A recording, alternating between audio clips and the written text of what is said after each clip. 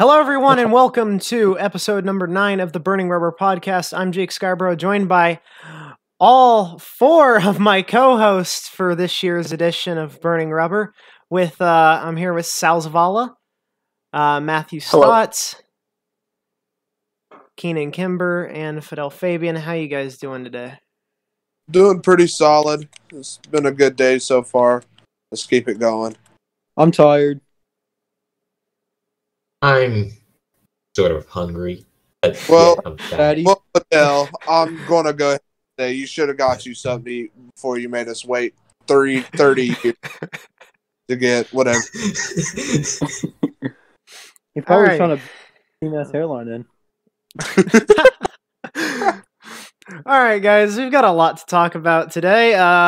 First off, let's start off with the Rolex 24. I don't know if any of you guys... I know Sal did. I know Fidel did. Keenan Stotts, I don't know about you guys if you watched it. I didn't I even watch watched the whole thing, buddy. I ain't watch a minute.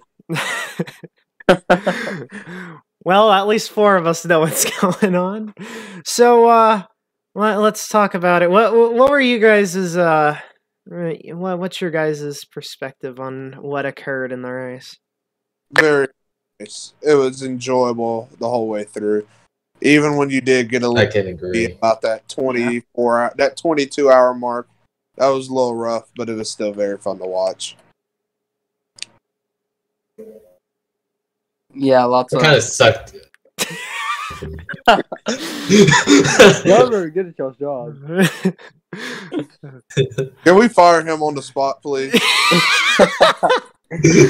Not only for that comment alone, but just for making us wait in general.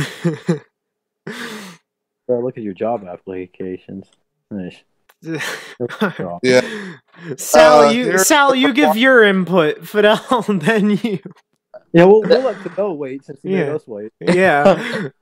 Yeah, it was my first time actually attempting to watch the majority of it, and I mean, I wasn't disappointed. There was action all around. Fidel, Great what about description. you? I Yeah, love it. Great.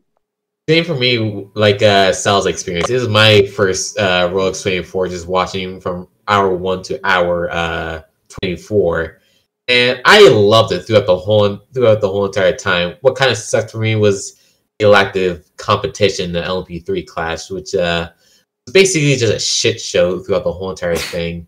I think they could have done a Great lot job. better, but Already. Already we have broken the barrier. All right. Thank you, Fabian. Told you to get him out of here. Baby, you suck, dog. Well, here's my input on it. You know, last year I watched from hour 1 to hour 24. Last year's wasn't really good either with the rain kicking in. It was just kind of boring from that point, and then it ending under caution for the most part, or ran under caution for a good margin. But you know, this year's race, it wasn't bad at all. You know, you had a lot of battles in DPI, LMP2, GT, and yeah, as Fabian said, no competition at all in LMP3. But you know, it's a good race. Very much. It set the record for Rolex 24 viewership, so they definitely did something right. Yeah, they didn't include Fidel in any of it. That was a smart move.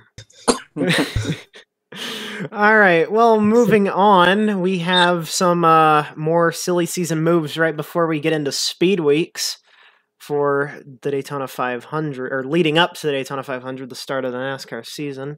Santino Ferrucci will drive for Sam Hunt Racing in the 26 part-time in Xfinity. You know, IndyCar experience. Weird that he's getting behind the wheel in NASCAR. What's your guys' opinions on this? It's going to be an interesting season. Not only for him, but for a lot of the drivers trying to prove themselves early on in this wacky decade so far. I'm interested. I don't think he's going to do all too well, but you never know what's going to happen. Start south. I feel like it might. Go ahead, Fidel. Go ahead. No. Talking. I feel like we might have another resurgence of the IndyCar drivers getting involved in the NASCAR scene, like we did in the late 2000s, early 2010s. Danica Patrick, Gary Frankie, Juan Pablo Montoya, and all those other guys. With Ferrucci joining the sport, I feel like more IndyCar drivers will follow his intuition and do the same. Man, I'm gonna say it straight up. I don't care if he's running for Sam Hunt Racing. He's gonna be trash. I mean, it's not a good car. Even if he was in a good car, I just don't see him. He's got attitude issues. That's where I first look at him. He's got attitude problems, so I don't think anyone really wants to put up with his attitude. So that's the first. Kyle Busch. Well, when you got M&M's and Snickers backing you, you know, I mean, here's another thing about Santino Ferrucci. He's got a lot of backlash on him already, and I'm surprised. That's cool that he's made it as far as he has in his career. Made IndyCar. He's going to NASCAR and all that. But as you said, Matthew, his attitude is a big problem, especially. So if he doesn't get that calmed down, I feel like a lot of people are going to be putting him in his place. Already should be put in his place. Sal, you got anything to add? I mean, it's just cool to see other people go out. I mean, we saw it, like we discussed just a bit ago. We saw some NASCAR guys go in there and do Rolex. It's just, and then Johnson going to IndyCar. It's cool to see that more of these outside drivers of NASCAR coming in wanting to do it. And although it might not be the best equipment, at least he's gonna give it a shot, I guess. Well, moving on, another Xfinity move, Remy Brothers Racing, for the 23 entry, partnered with Ryan Sieg's team. Natalie Decker getting a part-time ride in Xfinity. I'm sure there's a lot of mixed feelings about this for you guys. She's the next Jimmy Johnson, man. I'm telling you. I'm just kidding. No expectations whatsoever coming in.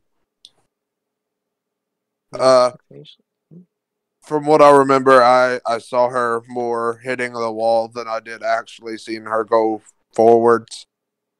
So, I guess she has something going for her. I mean, hey, you never know. Tow trucks. I was going to say a pretty face, but that works too. Sal, you got anything? I feel like she's just a Danica Patrick 2.0. Where the first part of her career is just going to be the media trying to back her up. And once she starts to show her real colors, it's going to be a downward spiral for her career. I think they're doing one good thing. And for Hailie Deegan, they don't seem to be rushing her, which is a very good thing for someone of her caliber. She's really talented, but we see a lot of NASCAR drivers getting their career being hurt and wasted because of just that rush factor, trying to get into the top line of sports in NASCAR in these cars that are either not very good or great. If you take William Byron, for example, he was just rushed a bit, and you can really see at this point he's lacking a lot of his I can't even think of the word, race credibility. So it could go great or horribly very quickly. Sal, you got anything to add? I mean, I don't know. I try to give anyone the benefit of the doubt. But I feel like this is just going to end up with a lot of torn race cars. Especially for a small team. Yeah, for them to take a shot with someone like that, I don't know what they expect out of it. I do have one thing I want to go back to real quick. When Matthew said he had Snickers and M&Ms, all of them, back in Kyle Busch, you got to think, man, those things are kind of meant for like sponsored towards kids and everything. It's wild that they have someone like Kyle Busch. Yeah. That's wild. Yeah. I can't get over that, but keep going forward. I didn't mean to bring us back there. I just couldn't get that out of my head. Fair enough, brother. Fair enough. Well, Matthew, you have anything to add on the Decker move? I'm just glad it's only 5 races. Wow. Fair enough. See, my whole opinion on it, I feel like Deegan and Decker both kind of overshadow the other females in the sport. You know, we've had Jennifer Jo Cobb there for a while, but people kind of forget, you know, we've got in the West Series, you've got Brittany Zamora, Bridget Burgess, Gracie Trotter, Holly Holland. They all have amazing talent. Gracie Trotter got a win last year at Vegas. You know, I feel like if they take their time, like they have with Deegan, I feel like Deegan's getting a lot of media credibility because they know her talents in NASCAR. They know her background. Her last name does put a huge factor in. You know, the Deegan last name is big. And the fact that she's making that move to NASCAR and slowly climbing up that ladder, she's making the right decision. So all the other females in ARCA need to kind of follow in that in those footsteps. As for Natalie Decker, what have we seen? Like 2 seasons in ARCA. We saw 1.5 in trucks. And then now she's in Xfinity part-time, and that's basically it for her. She's going to be up in Cup, whether people like it or not, but I don't know who would go with her, especially if her reputation that she has is torn up race cars. I think a big key right now is because she's a woman in NASCAR, which is very hard to do. It's hard to get in NASCAR in general, but it's even harder to get in NASCAR as a woman. I'm just curious at the sponsorship she's drawing. I'm sure that could be a reason why they're taking these chances. Oh yeah, in 29, they're pushing her a lot. Yeah. She has that that foundation. I forgot what it was for. It's for something that she has. The arthritis. Yeah, she has that backing her up too. And I mean, we've seen also with a bunch of people that it's just mainly sponsor driven now because of money issues. Yeah. 100%. Well, I feel like that basically leaves us off for Natalie Decker's situation. This one, we saw Jermaine shut down. We saw Geico leave the sport. Ty Dillon going to Gaunt Brothers Racing in the 96, and he'll also be racing the Clash in the 23 for 23XI. Your guys' opinion on Ty Dillon's move to Gaunt Brothers? Man, I wish he was in the 3 over Austin. Man, I think he's got more talent than Austin Dillon does, in my opinion. But, you know, Austin's oldest, so he got there first. So, yeah, if he wants to stay in NASCAR, that's basically his only option. I could see cars opening up in the future, possibly at Gibbs, that if he really shows that he could do something with that car, he might be able to get in there, but it's going to be tough. Yeah. Yeah, I've been hearing a lot now with after probably like a month, I want to say, maybe even a couple weeks after they announced 2311 Racing, Denny putting those blueprints where they do plan on expanding. And I mean, I've been seeing it all over where John Hunter's Nemechek, even his move over back to trucks, a bunch of people are trying to line themselves up with Toyota now because they know that there's something big going on there. And also on that whole Austin thing, like at least Ty's trying something outside of RCR. Yeah. So I mean that's pretty cool to see that he just doesn't want to go be known as that kid who's Richard Childress's grandson, but he wants to go out there and prove he has talent and all that. Kind of reminds me of Jeffrey Earnhardt. He was given the opportunity with JRM, but he goes out there and tries to make his own name, not just feed off of the last name. Yeah. What about you, Fabian? I think it must be the biggest move of Ty Dillon's career. Maybe not the biggest right now, but probably one of the biggest right now. But wait, that didn't make any sense. Hold up. Something that will benefit him in his future, basically. Yes. Right now, him moving to Toyota is a lot better. It's not like Austin Dillon just going to be running off his grandfather's money for his whole entire career. Ty Dillon, he's trying to make a name for himself and just about himself. Not about the family, just himself. Stodge, you got anything to add? I feel like it was the best decision for him. He chose to go a different route. That Austin and other people wouldn't have taken, and Suarez did not that. Suarez didn't do bad in that car when he ran it last year, and I think Ty Dillon can put up some good numbers. Not obviously ecstatic numbers, I think he can bring home good finishes and keep the car in one piece, and I think that's what's most important for that team right now. Well, I mean, I'd have to agree with Fabian on it. It may not look like a big or interesting decision now, but that's definitely going to benefit him in the future, especially if he's going to be racing for Hamlin and Jordan's team. That's already showing, he's going to possibly be with Gibbs in the near future. Whether it's an Xfinity or Cup, I mean, we've seen what he's been able to do in Xfinity. We've seen what he's done in trucks. It's the factor if he can get the equipment behind him, and I honestly do think, this could lead to big things for Ty Dillon in the future. But on to the next silly season move. Or not really silly season, kind of just, another return. Jamie McMurray doing the Daytona 500 for Spire Motorsports in the 77. I love it. All right, say that again real quick. I kind of just... McMurray to the 77 for Spire in the Daytona 500. Love it. Absolutely love it. Miss McFlurry. No matter how many times he wrecked me in NASCAR, I always had respect for the guy.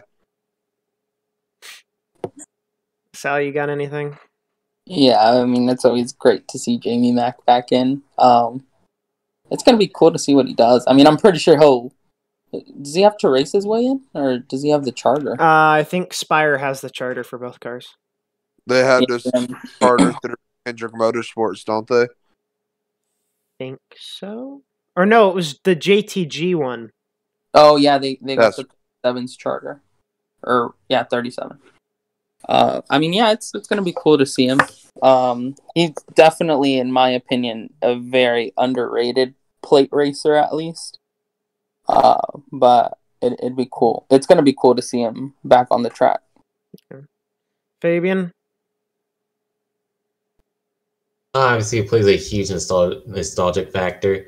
When I started watching NASCAR, I saw that big old red McDonald's #1 car, and just seeing McMurray back in the sport, even though it's just a one-time thing, it really puts just a huge smile on my face. Stats?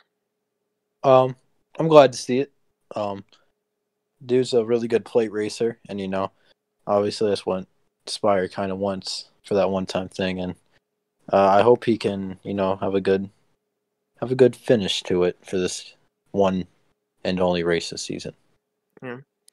It'd be wild after already winning the Coke Zero 400, them turn around and come through to win the 500. Well, hasn't he won the 500 already? Because he won all three big races in the same year. Yeah, he beat my favorite driver. I promise. I remember it. Well, I mean, just like you guys, I love the move. I like how he's coming back for the 500. I like how a few of the drivers doing that. Same thing with David Reagan going to the 36 just for the race. It's cool to see these guys that kind of were, at least for us, childhood, seeing them race full time and everything, and now we're seeing them, retired for the most part, but coming back for the 500. So, as Fabian said, it's kind of nostalgic. 100%. Next move, Stotts. I know you don't really follow IndyCar. Sal, I believe this is going to be your first year following IndyCar. Roman Grosjean to Rick Ware Racing's 51 car. Doug Goats. 10 years of experience in Formula One. You know, he's got that open wheel experience. Do you guys think this is a good move? Good move in the aspect of, I think it's a good move for Roman Grosjean, who clearly wants to keep racing.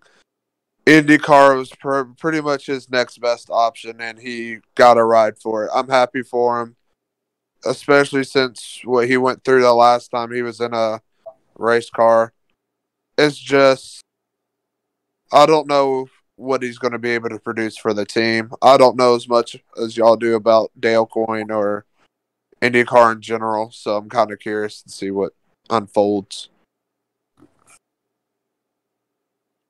Yeah, it depends. I mean, the only race, if I'm not wrong, the only race Rick Ware did last year was the Indy 500. Yeah. And they wrecked out. So their engine kind of, just kind of died. Yeah. Went boom, boom. Or no, I don't even think it was the engine. I think it was the brakes. Yeah, it was something weird. I remember there was a fire, I think. Yeah, I think it was in the tire. I think just the brakes kind of blew. Yeah, so I mean, I don't know. I wasn't paying as much attention to them that race. But I don't know if they're going to be like NASCAR fast or they're actually going to try to put some effort into this. So, it goes back to the thing earlier. It's just cool to see all these, or not all these drivers, but some drivers like going out of their comfort zone. I'm pretty sure there's a remarkable difference between Indy and F1. So it's just going to be good to see what he can do, see if he can take this team somewhere. Fabian? I feel like it's going to be a great direction for Rick Ware and Grosjean. Grosjean obviously hasn't been in the car since the Bahrain accident. And with all that experience with Formula One, I think it would be great for Rick Ware Racing. Just get that team started in IndyCar. But to also add on, Sasha Banks is going to be at the Daytona 500. Just tweeted from the WWE 2 hours ago. That's going to be interesting. Stotts, you got anything to add on Grosjean to RWR? No, not really. Well, my opinion on it, the F1 experience, sure, the cars drive different, but it's still open wheel experience, same type of practice when it comes to learning how to kind of make your body settle into the car. They're getting that Dale Coyne partnership. Dale Coyne's been a midfield team at best. They've won a few races. I think it will work. It will take time. He's not doing the ovals, but Rookie of the Year is it's looking pretty interesting for IndyCar when you've got a 10-year experienced F1 driver and a 7-time Cup Series champion battling for Rookie of the Year. But, besides that, I think it could be a good move if he sticks around in IndyCar or not. It's just more experience under his belt. 100%. But, the last thing we have to talk about this Sunday, we've got a Chargers fan in here, we got 2 Steelers fans, we got a Cowboys fan, and we got a Panthers fan. Who's winning the Super Bowl? Kansas City. Gotta go with old Patrick. Kansas City, FAB. That's beautiful. Oh, what about Le'Veon? You're not going to say anything about your good pal Le'Veon? I love Le'Veon. The only reason Matthew's polling I'll never forget it. Matthew, let's be real. The only reason you're polling for Kansas is because you don't like Antonio Brown. That and I prefer Le'Veon Bell over him. Fair enough. If only y'all treated him right. We rocked him like a baby. Don't you ever tell us how we treat him. Well, you clearly dropped him a couple times. And look at your running back. Looks like he's been dropped a couple times as well with them injuries. Yeah.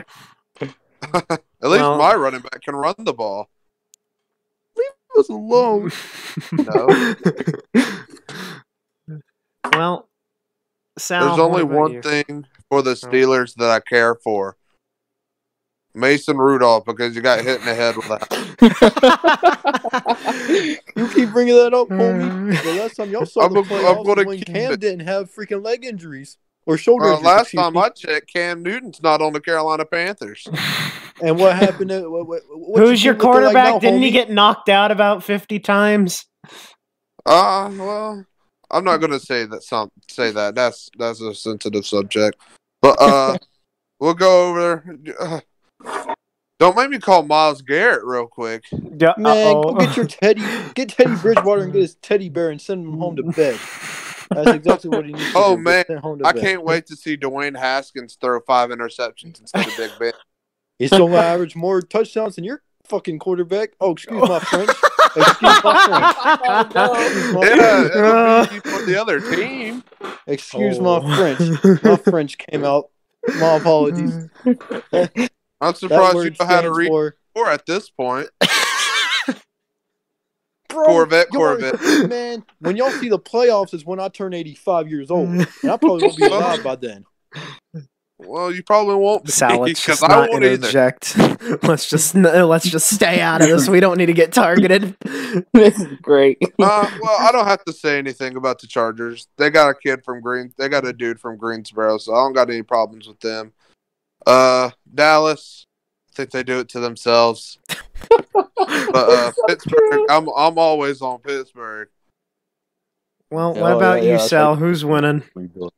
I'm gonna be honest. I want Kansas City to win just because I feel like Brady's got enough rings out there. I'm He's got more also rings just than I'm also River just Kids. hoping that one of these quarters in 1-0 or 7-4 because I got money on this. Yes, I would love to see a 1-point take. That would literally make my day. Well, Oh, time for the other But- Steelers fan. but I don't even Fabian. know what the hell football Let's is. see how long he makes us wait this time. Fabian. Please don't bully me. Only know Who's winning? the rules of football. This Who's winning? Sunday, just going off of last year and going with the Chiefs. Oh. Basic bomb. Shut up. Well. So I'm gonna be the only one here to think this. Don't you do it. I'm don't gonna you do do it. it. I'm gonna do Don't it. you We will take We're over not the podcast. gonna. We're not Do gonna it. witness the passing of the torch. We're gonna witness the Tampa Bay Buccaneers winning the Super Bowl, and wouldn't they become the first team in NFL history to win the Super Bowl in their home stadium? They're also Yeah, the that's good for them, but that's Great. not happening. I'm sorry, but it's happening. I'll take Tyreek. It's Tom Brady. Tom What Brady's are gonna you? get his back thrown back into out of shape or whatever. Gosh, he's No. gonna. That can be freaking look- taken several different ways. Tom gonna look like that old dude from Up. Ben Walk around. Roethlisberger, honestly. What you say? You heard me. No, your QB has the nickname of a teddy bear. Okay, bro. Your QB lost to the Browns. Hey, I'm sorry. Hey. We lost to the playoffs. You want me to make wow. you want me to make you feel bad, Stotts?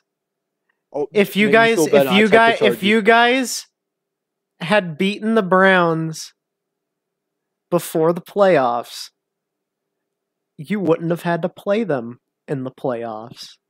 Yeah, I know. Yeah. I mean, to be fair, Got clapped by anyone else.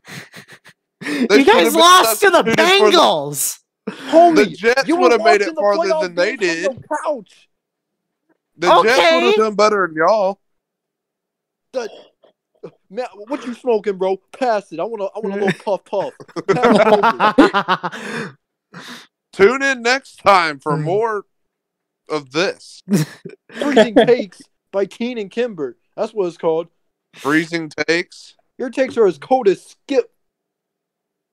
They as And cold Shannon. as Ben Roethlisberger when he sits at home and without any heat on. Listen here, mother. effort. I'm gonna let you know something, homie. I don't like your attitude. Well, I don't like that Ben Roethlisberger throws 4 interceptions and a half. Okay, he throws 4 interceptions and a half. And a half. In a half. How he came to the The realization. main point is that we got 6 rings. Y'all got 0. When was the last time y'all done anything in the Super Bowl? 2010. 2010? Didn't Green Bay Yeah, they win that? lost. Yeah, they 2011. lost. No, 2011, 2010. 2010, 2011. There was 2010 and 2009. I'm pretty sure it was 2007. Oh, listen, bro. I hate to call you out, but I know damn well that math's wrong. Well, let's look it up. Oh my God. Look it up Okay, then. so You got what the was- math of when did- Patrick. Steelers beat the Cardinals in the Super Bowl. Yes, we beat the Cardinals in the Super Bowl. February 1st, 2009. February 1st, 2009. Who said it? Who said it? Me. You over here saying 2007. After you boy. said 2010, the year you Well, lost. you said 2007. Oh, yeah, I did. It's okay. You know what? I'm really upset right now. Well, you're probably mad at Big Ben for throwing 4 interceptions and a half. No, I'm mad. I'm mad at this other Pittsburgh fan not saying shit. Be quiet, why don't you? You're probably an Eagles fan, traitor. At least they have a future. Oh, that future going. Oh no! It's always fun talking to you, Matthew. 100%. I think Suck this is it. great having all 5 of us here, and you just let stuff like this happen. It's great. But I think that wraps it up. I think we're done. I don't think we have anything else to comment on. So You When right, we- you right. when we come back, it will be next Friday after the Super Bowl, launched into Speed Weeks. We'll have stuff to talk about. But as for that, I think we're about done. The Steelers. Celebration. What was that, Keenan? The person who I wanted to hear heard it. That's all that matters. Oh. Steelers Well, suck. If it was me, homie, I didn't hear it. All right, good talking to you boys. All right. Thank you guys for coming on tonight. Hopefully we can get all 5 of us again next week. But thank you all for joining us. We'll see you guys next time on the Burning River podcast. Have a good night, everybody. It said I got a big red bar. So Oh. something about connection struggling. Oh well.